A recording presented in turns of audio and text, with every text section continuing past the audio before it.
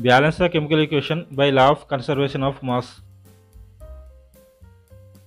Gold plus nitric acid plus hydrogen chloride is gives us gold trichloride plus nitric oxide plus water.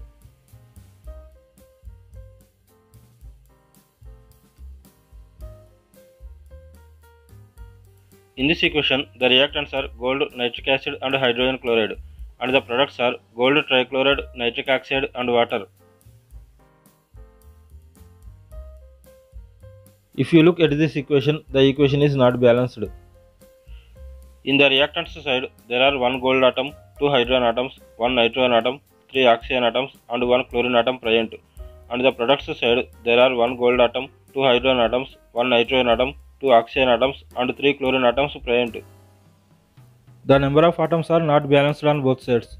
To balance the chemical equation, we need to make use of coefficients. A coefficient is a number that we place in front of a chemical formula.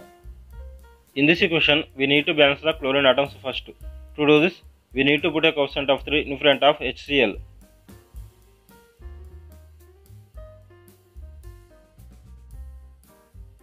The chlorine atoms are balanced. Now we need to balance the hydrogen and oxygen atoms. To do this, we need to put a coefficient of 2 in front of H2O.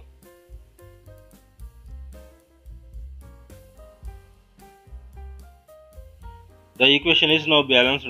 There are 1 gold atom, 4 hydrogen atoms, 1 nitrogen atom, 3 oxygen atoms and 3 chlorine atoms on both sides.